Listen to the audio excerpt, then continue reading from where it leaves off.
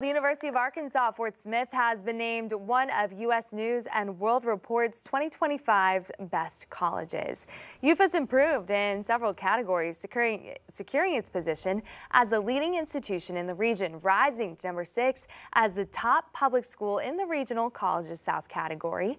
The university also climbed to number 22 in the overall Regional Colleges South category.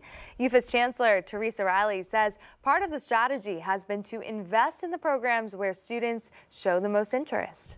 We began investing in those areas and hiring premier faculty members to teach in them. The emphasis for us in several key areas has been in nursing, in our AACSB accredited College of Business, and ultimately in our computer science area.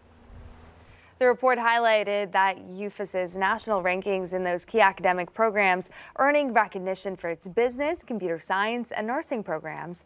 The U.S. News and World Report rankings are based on comprehensive data analysis across a wide range of criteria, including graduation rates, social mobility, faculty resources, and student retention.